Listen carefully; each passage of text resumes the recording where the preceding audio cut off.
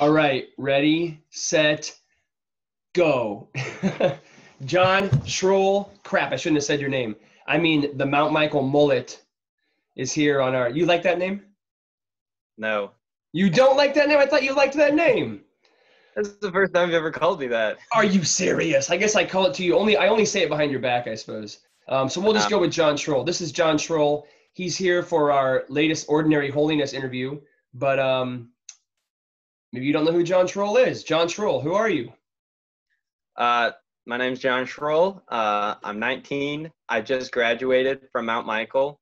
I'll be going to UNL next year to study elementary education and then hopefully enter law enforcement after that. Awesome. Yeah. What's the connection between those? I've heard you say that a couple times, and I never asked the question. So you're going to study elementary education, and it seems like you'd be working with kids in a nice, safe environment, and then all of a sudden you're going to flip over to this like potentially, hopefully, not kids in a potentially hazardous environment. Where's the connection there? So everyone who I've talked to, they all say don't get a criminal justice degree because it's not too helpful. And if you end up not liking law enforcement, you don't got anything to go into. And so with elementary education, one, I'll have a backup plan if I need it. And then they suggest either education or business kind of degree. And so I went with education because some of the classes that you take, like psychology and then also like family structure classes and that kind of stuff, will help you deal with certain situations that you might come across in the future. Awesome. That makes a lot of sense. I was really perplexed by that, but now I'm just like, oh, this makes perfect sense. And then I kept looking at you and I was like, why is it getting closer to his face? Is something zooming in? And then I realized that your camera like flipped backwards and looked at the sky. The joys of COVID Zoom calls. This is awesome. That seems to make sense to me. How about this? Ever since I've known you, I kind of met you maybe when you were a freshman, so maybe like 4 years ago or so. I knew your aunt, Carrie. I knew your mom a little bit too. But you've always kind of seemed to be a pretty faithful kid, always someone who was kind of going to all the retreats, going to the youth group things. What got you on fire for Jesus? What kind of got you maybe like one moment in middle school or high school, maybe a couple things? What got you motivated for Jesus? I'd say the biggest thing that I could pinpoint would probably be summer camp purchase at Veritas. Let's see, the first year I went was the summer after my 7th grade year. And then Camp V2, it's a really awesome camp for boys. And it's a leadership camp. And then also you do different things like you pray a lot, but then it's also balanced with a lot of like physical activity. There's lots of people from all over Omaha, and some people are out farther. And then it's a great camp that you get to meet a lot of boys. You get to hear lots of different experiences from dads and seminarians. And then there's lots of prayer. There's some talks from Father, and then there's just lots of different things that give you a chance to experience Jesus in a different way, or in through other people and that kind of thing. And you said you've gone there. How many years have you gone there? I've gone 5 years now. 5 years. So like this last year, they didn't have it, but this last summer, that would have been your 6th time, right? Last year was yeah. Yep. It would have been the 6th time. That's where I would have gotten back home yesterday if we would have had it this year. Bummer, dude. Yep. I mean, I've gone out there a couple times and it seems like it's awesome. I mean, I feel like I was sitting here right now. So if you want to support V2, please click the not the Venmo, but the Patreon. Please click the Patreon link below. Send your stuff to Toby Karinsky over at St. Stephen's. Like we're doing some kind of advertisement for him. But then when I went out there and saw a couple of you guys, that's where I first met your mom actually too, because I thought she looked exactly like Carrie Benish. I was like, whoa, who is this lady? Looks exactly like Carrie Benish. And it's like, oh, it happens to be her twin sister, Christy Schroll. So I was super impressed by going out there. You had like the mudslides, the Gaga ball, the archery, these crazy games you guys are playing. But it's a lot of men, a lot of young men gathered around growing in holiness, growing in masculinity. Like you said, you had those great examples of like the coolest priests you can think of are out there. You guys get to know those guys. You're seeing cool dads out there. So, cool fathers, both physical and spiritual. And then the Archbishop comes out and you get to take a big fat picture with him and he offers the mass. So it seems like an action-packed weekend. And I heard a lot of people talk really positively about it. Mm-hmm. And that seemed to be like, that was kind of like your moment when you were just like, yeah, this is for real. I'm all in on this stuff, huh? Yep. Awesome. You mentioned prayer and that being a big part of V2. So sometimes when we go to these extraordinary events like V2, it's always hard to kind of bring those things back into the ordinary every day. It's kind of hard to be like, okay, I went to V2 and I had a great time, but how does that translate to the ordinary? And that's kind of what this little interview is about. So how have you seen, since you kind of got on fire for Jesus, how have you seen prayer, for example, come to life in your everyday life? So in a couple different ways. The first one, the biggest way, so it would have been my freshman year, the summer after my freshman year of high school. During that summer camp, so you go to mass every single day, and I don't know, something I just felt the Holy Spirit that week, and that inspired me to start going to daily mass as often as I could, especially during the school year, because Mount Michael, I went to Mount Michael, and so daily mass was offered before school every day, and so that's something that I would do. I'd go to daily mass as often as I could, and then the other thing, some smaller things that that just help strengthen your prayer life are like at the camp, we pray a rosary every day. We do, we pray in the morning, we pray at night, we pray Divine Mercy Chaplet at 3. And so one of the, I don't do all of that stuff, but coming from that camp, they just kind of, push you to just try doing like one of those things. The first thing you to do when you wake up is say a prayer or something, or right before you go to bed or something. And so I've always seen myself coming when I come back is just trying to implement like one new thing or something like that, because you never want to try to go too big right away, and so it's always try something, one or two new things, and get moving from there. Yeah, that's a great point, man. So as you've gone these, you went 5 years, and your goal is to just take like one thing to add to my daily life, which kind of goes against what America says. I guess America, when you said go big, I mean, in my mind, America says go big or go home. Like go to the maximum or don't do it at all. But this takes a different approach where it's saying, okay, instead of trying to do everything all at once, overwhelming yourself and falling flat on your face, let's just add one new thing. Let's add one stone on top of the other stone, one brick on top of the other brick. And before you know it, you got a nice, sturdy foundation of a prayer life, huh? Mm-hmm. Awesome. So you mentioned things like the Divine Mercy Chaplet, the Rosary, morning prayer. Would you guys ever do, I don't know if this is true, and you can say no, don't feel bad about shutting me down on here, but would you guys ever do the Liturgy of the Hours at all when you were there? Or no? We might have done them once or twice, but not Consistently. Not usually. Yeah. Okay. Well, you mentioned the next one, we have prayer is one of those 5 things we talk about on here. There's also sacraments, and you mentioned this. You mentioned going to Mass. You went to Mass every day at Camp V2, and you said, hey, I go to Mount Michael. Mount Michael's got 7:15, I think, Mass. Is that right? Yep, 7:15. 7:15. So you're like, hey, I might as well just show up to school a little early, go to Mass. Why don't you talk a little bit about that decision, like, and how that came about and how you've succeeded maybe and failed, and then we'll dive into another one of these ordinary sacramental opportunities of reconciliation after that. But first, the Eucharist. How has that gone? When you decided to go to Mass every day. It was pretty good. It wasn't difficult because you just have to. I was already getting to school at maybe 7:30, and so getting there 15 minutes earlier wasn't too bad. Yeah. And then it's just probably like everything else anyone's ever done. Some days it's easy, some days it's difficult. Sophomore year wasn't too bad. It was pretty easy for me to get going to Mass.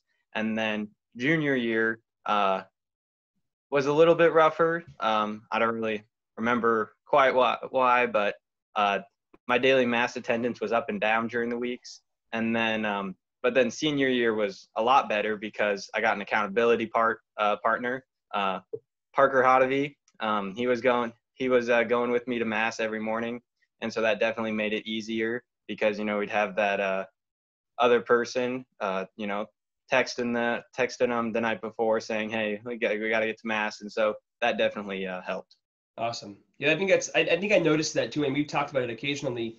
With your sophomore year when you first really started getting involved here at St. Pat's, I'm like, man, it's John Schroll. He's a killer, man. He's going after it. He's getting everything done. He's going to mass all the time. And then there was something that happened in your junior year. Like you said, who knows what it was, but it was where, like, I don't know, maybe some outside things took play, and it was just like, and not that you lost fervor or anything like that. Maybe things were just harder, but that's the reality of everybody's life. There's certain times when your prayer life, your sacramental life are off the charts, and sometimes where it just isn't. But it's awesome to see you bounce back, because not every kid bounces back from stuff like that. I've seen many students during their junior year particularly find themselves in the midst of struggles, and they don't always find their way back. But like you're saying, hey, I found an accountability partner, somebody to keep me accountable, to keep me going in the direction that I wanted to go, even when I didn't necessarily have all the motivation to go that way. So that's very cool, man. How about reconciliation? I don't know if you're a guy that likes reconciliation, hates reconciliation. There's always, you get one of every kind, but what do you think about reconciliation? How has that been in your life? I love reconciliation. It's probably one of my favorite sacraments. Awesome. Yeah, I'd say it was since grade school. In grade school, they made us go once a month, and so that really got me started on it. And then throughout high school, I've learned a lot more about it, and especially the feeling that you get when you're done, and that just knowing that you don't have to worry about the sins that you had.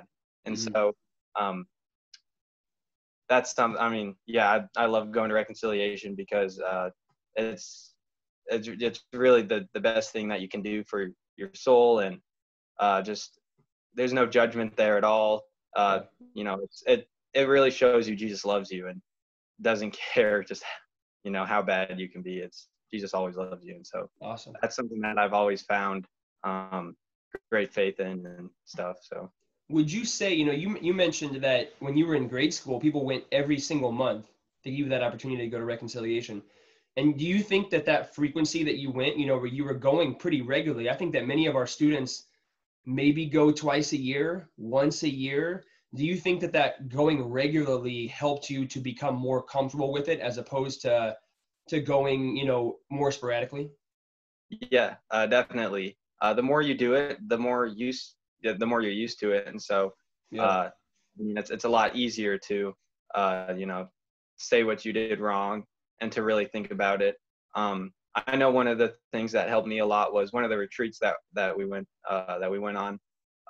You Are Loved. Alex handed out an examination of conscience, and it was pretty in depth. It was probably one of the best ones I read, and so I still have that one.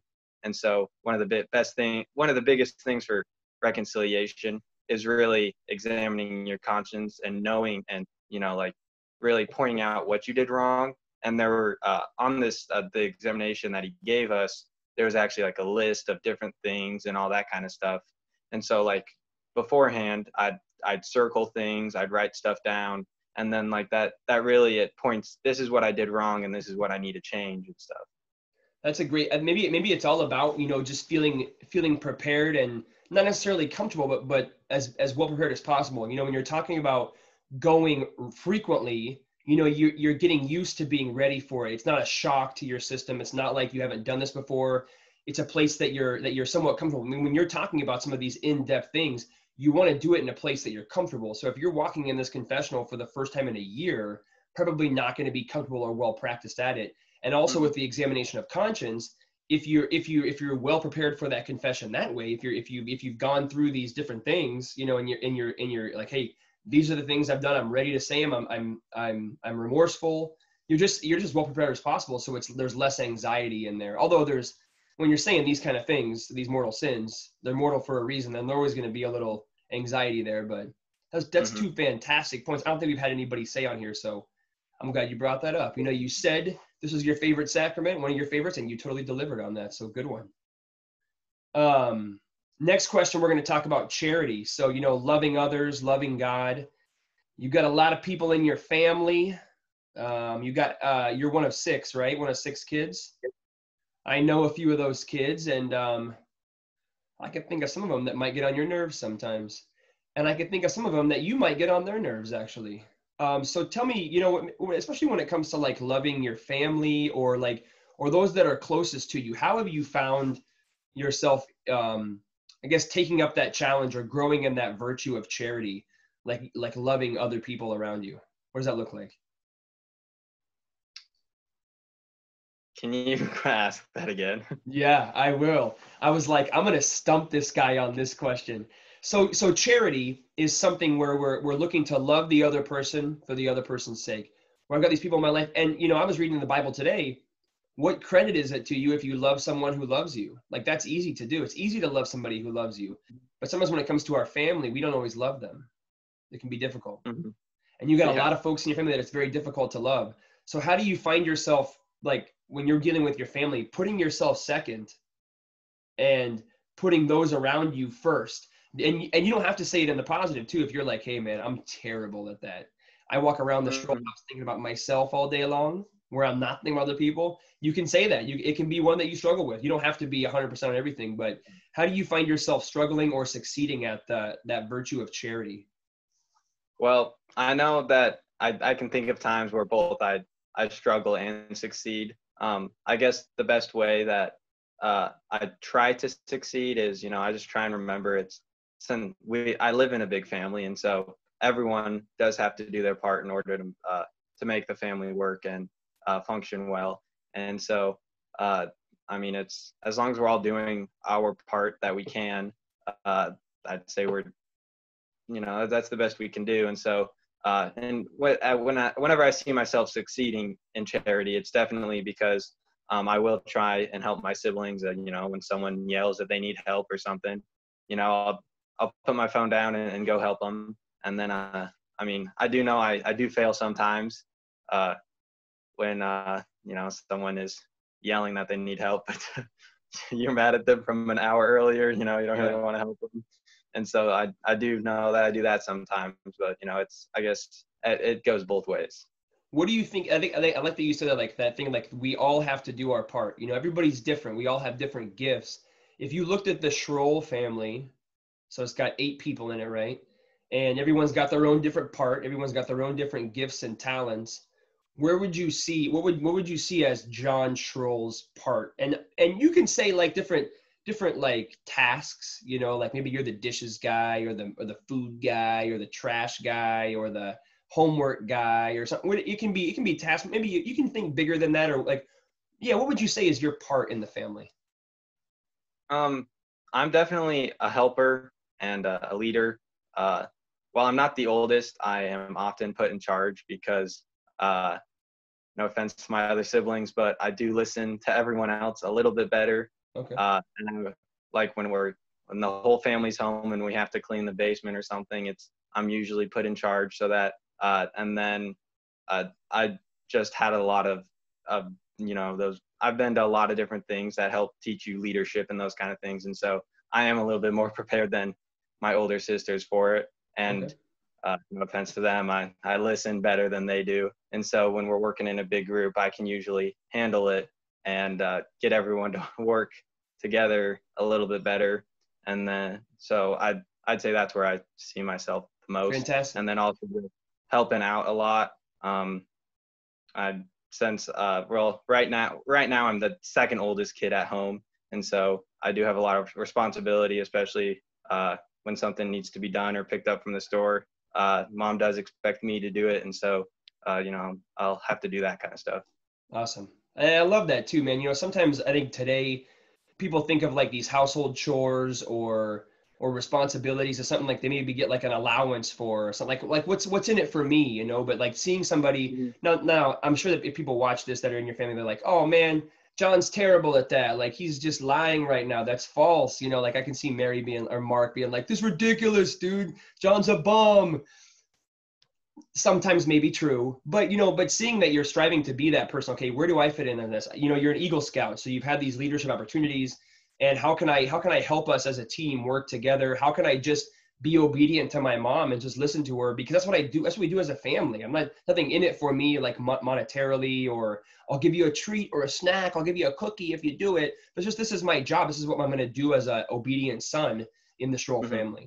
Fantastic example. That's exactly what I was looking for, man. Fourth one is going to be about mortification. So denying ourselves, and that does go along with what we just talked about. You know, okay, you can't be on your phone all the time. You can't always do what you want to do in a big family. You don't get all the opportunities. But I think that I've heard you say in the past that you take on some more, and I'll go this route with the mortification stuff, like some penitential things. You know, we talk about Lent. You know, people like to give up chocolate or give up candy or pop. What's your experience in that realm, not only during Lent, but throughout the whole year? Do you find yourself offering up certain penances for other people or for your own soul or for your own growth and virtue, etc.? I will say I try to do my best during Lent. I usually try and give up, more than one or two things to really try and push myself. And then I guess not during Lent. I guess the most I really try and do is stay off my phone and just trying to Who is that? Which one is that? Mark. Is Parker? Mark. Oh, it's Mark. Oh, jeez. Yeah. Man, maybe he should just peek in so we can see his face, and then he can be like, okay, I was seen, and he can get his butt out of here. Is he still there? Oh, yeah. Exactly. So you said get off your phone, huh? Yeah, I will say I go on my phone too much, and so that's something I try and stay off of.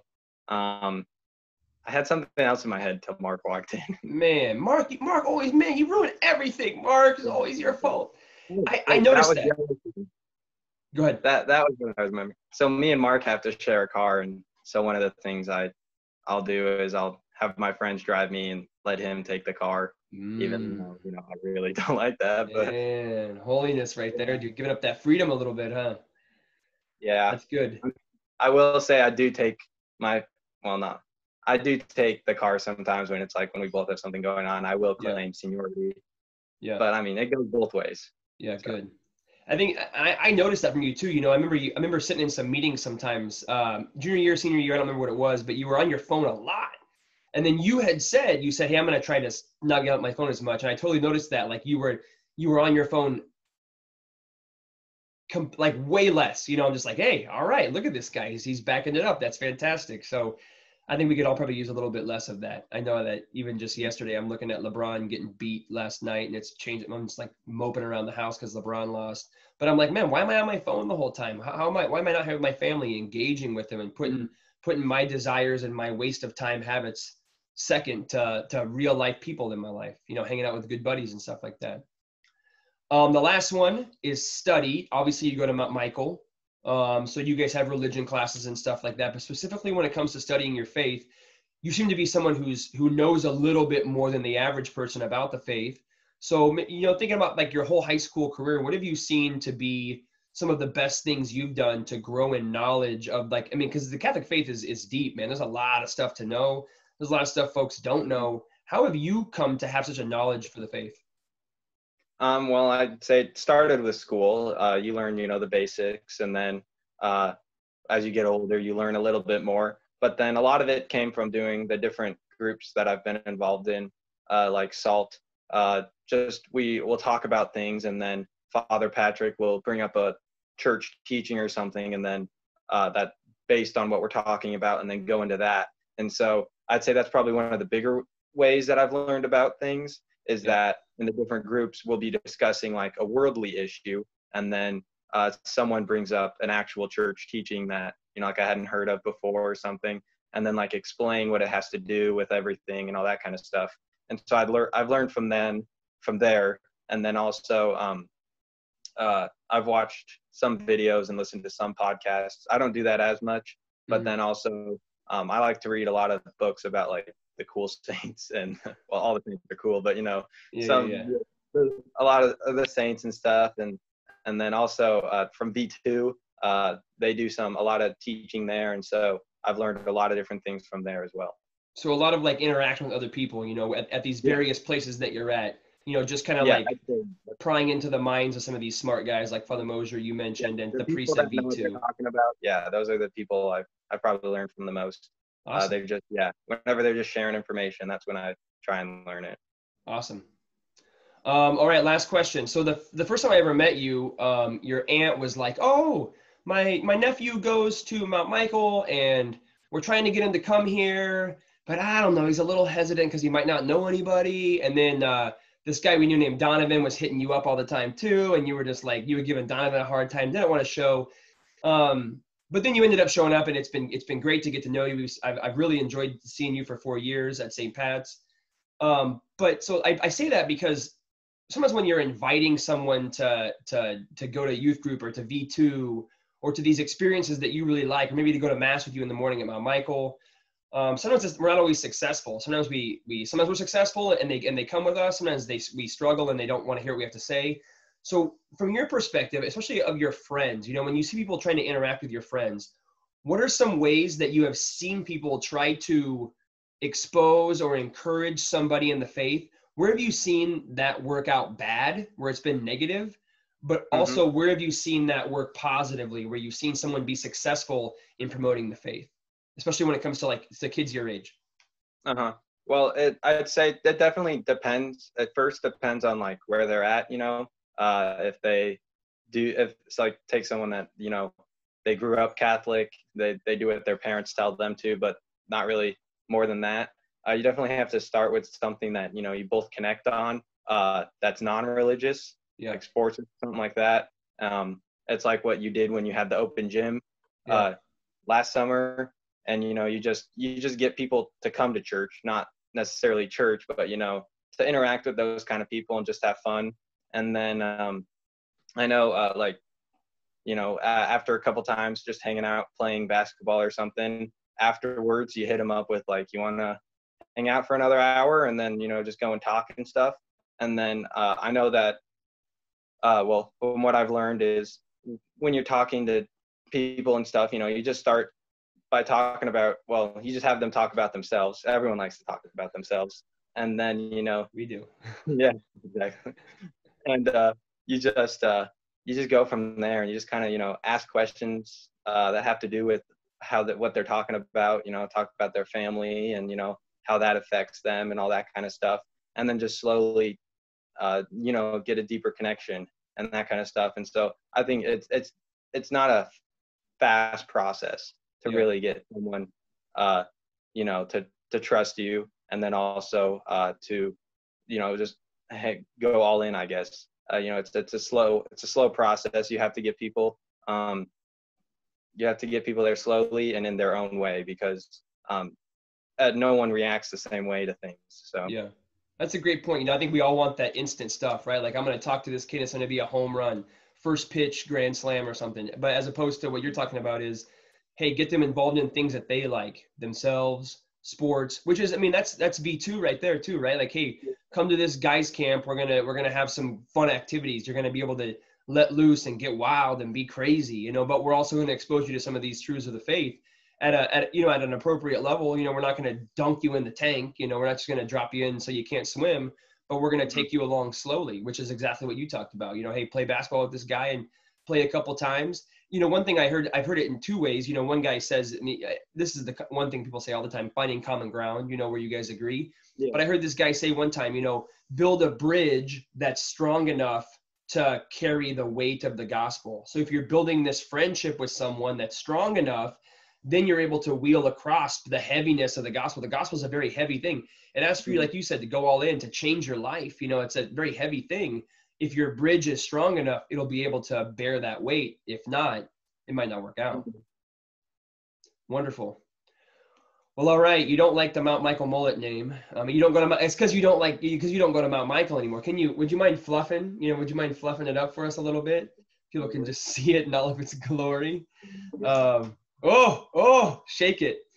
Well, I appreciate you bringing your hair on here. I love to see it, and I've enjoyed having you over here for the last 4 years, and excited to see that you're going next year to the Catholic fraternity in Lincoln. So that'll be awesome.